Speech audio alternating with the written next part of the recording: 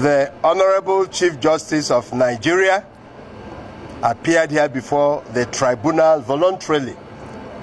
And for us, we must begin by saying that today is indeed a very sad day for the judiciary, a very sad day for democracy, a very sad day for Nigeria.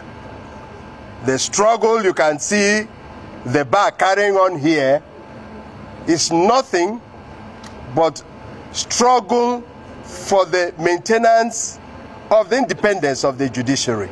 It is a struggle for the maintenance of the rule of law.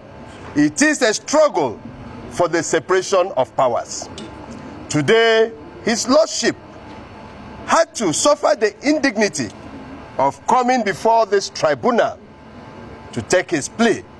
But we are very, very happy this has happened, because the world will eventually know the truth and know that there is more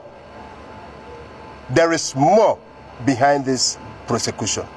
Today, plea has been taken, arraignment has taken place, and the matter has been adjourned to 11th day of March 2019 for all the other motions we have challenging the jurisdiction of this tribunal and challenging the competence of the chairman to continue with this trial.